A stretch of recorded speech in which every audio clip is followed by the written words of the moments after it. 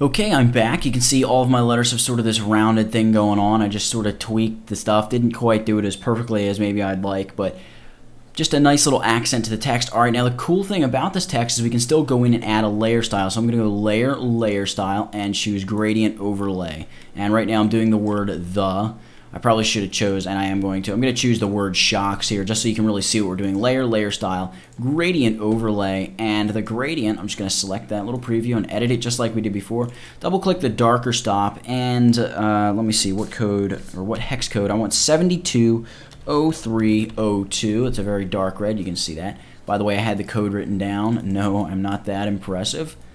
And up here I have CC and then 4 zeros. So CC 0000, and it gives us this nice dark red to lighter red color.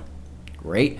We also want to throw a nice little white stroke on this text, and I'm thinking about setting the position to center. 3 pixels is fine. Set it to white. Perfect. Maybe throw a little drop shadow underneath it. Reduce the opacity to something like 25. A very, very subtle drop shadow, even less than that, 15.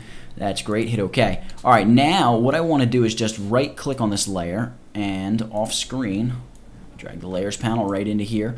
Right-click on this and just hit copy layer style. And then what I'm going to do is click the that layer, shift-click the layer, so I select all 3 of those layers in between. Right-click on them and hit paste layer style. It's going to paste the layer style on all 3 of those layers, just like that. Drag this layers panel right back in here. All right, great. We now have our text set up like this. Very cool.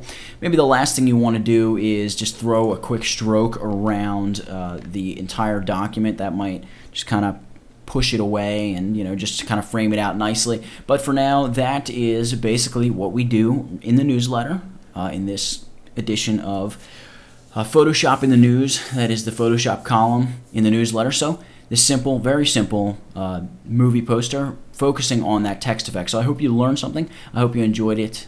Please go check out the site and the newsletter, that is, www.tutvid.com or tutvid.com/newsletter. Thank you very much for watching.